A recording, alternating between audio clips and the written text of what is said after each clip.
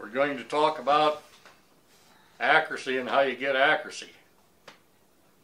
Well, we've got a misconception by folks here. It's part of an advertising gimmick. It's part of the problem. People seem to think because they buy premium, select, match, or whatever designation for the ammunition, that it's something that's special. It could be. It could not be. It all depends. Now, the rifles that I build, I use high quality, match quality barrels that are properly dimensioned. This is where it starts, with a high quality rifle barrel that's precisely made, that's uniform, that it's on size, not oversized like we get from the factories. If the factories can make the barrels oversized, they can make them on size. Too bad that they don't. But anyway, I've tried some of this select premium type ammunition in rifles. I've had results that are just absolutely all over the place. Only in a very, very rare instance do I find anything that's accurate in even the most precision built rifle. It happens, but it's not a common thing. Somebody buys a rifle, and because it's got a matched barrel, they think automatically it's going to shoot, half-inch or better groups. There's no free lunch out here, folks. The only way that you're going to get half-inch or better groups, and I know because I've been doing it for 60-some years, hand loading for precision, for thousands and thousands of rifles, you have to work up a load for the rifle that you have.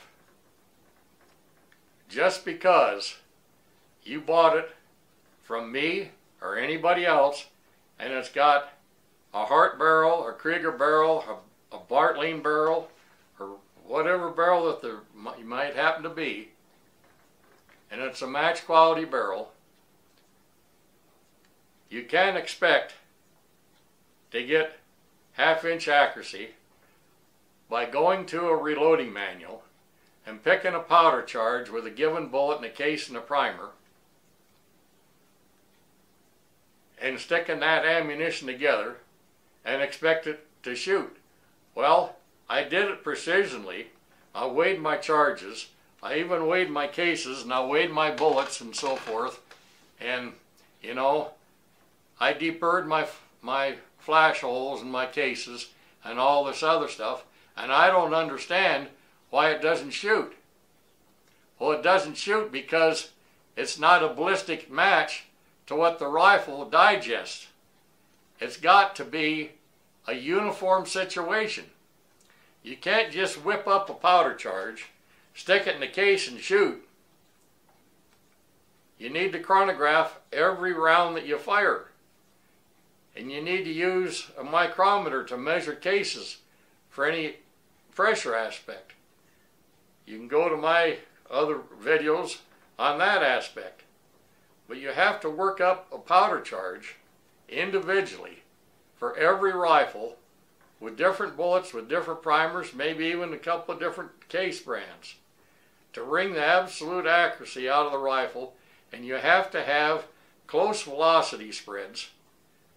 If you've got velocity spreads that are in the 40s, 50s, 60s, 70s and higher, you can't get accuracy. You might see an occasional accurate group at 100 yards, but it sure as hell is going to shoot at 300 or 600 yards because there's no uniformity. It's about uniformity. Every aspect has to be uniform. The rifle has got to be built properly by an experienced individual such as myself, not somebody that just decides that, oh, he can build rifles, you know. All of a sudden, you know, one day he's got the idea to build rifles, and next week now he's an expert. Well, yeah, we got a few of these guys out here, but I know better. And it doesn't work that way. Every aspect that there is, bench resting techniques. Go to my video on bench rest technique. There's not a more accurate way to wring the accuracy out of your rifle than my bench resting technique applied and used for a little while. You'll quick figure out that, gosh, my rifle shoots twice as good or maybe better than it ever did. But it's all about uniformity. Every bit of uniformity. And if you don't apply these things, you're only going to get the performance that you're capable of loading for that rifle. Somebody blames the rifle.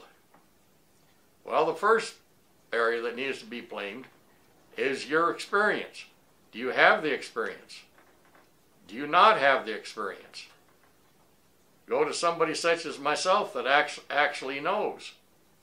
You know, we've got situations out here in this day and age where there are a few rifles that are produced that are stuck together in such a way that they're quite close to precision as precision can get from a production standpoint, and shoot exceptionally well. You know, maybe a Savage rifle, maybe a Tikka rifle, maybe some other brand of rifle that's just a little bit higher priced than the normal rifle. There's been some details that have been attended to. Ways to injection mold stocks to match a barrel action that is entirely adequate for some very, very good shooting. And I'm always talking about 1/2 inch and probably better. You see, you can get it with some of these firearms because the way that they're manufactured. But you're not going to get it off of a Winchester. You're not going to get it off of a Remington and many other rifles out here. You know, you pay a lot of money, for instance, for any Weatherby rifle.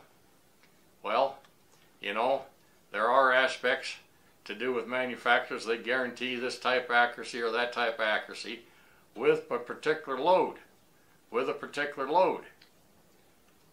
Not just any old thing that you can stick in it and shoot it. It's not going to perform that way. So you need to understand these aspects to do with precision.